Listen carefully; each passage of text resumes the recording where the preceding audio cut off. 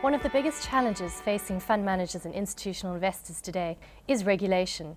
I'm joined today by Ian Headon from Northern Trust to tell us a little bit more about some of the findings from our recent AIFMD event seminar. Ian, were you surprised by any of the findings today? Yes, we were. We held a similar event about 12 months ago, shortly after we received the famous Level 2 text of the directive. That text was supposed to give us all clarity on what the directive meant.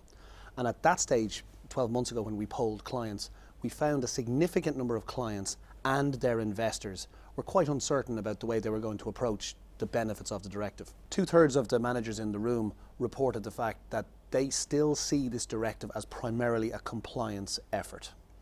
And the benefits that are ostensibly available to them and to investors are not yet translating into strategic and tactical benefits. The focus remains on the workload required to implement the directive.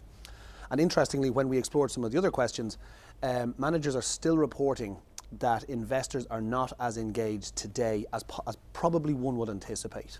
So Ian, it's interesting hearing about how perceptions have changed since January to now and what has remained the same.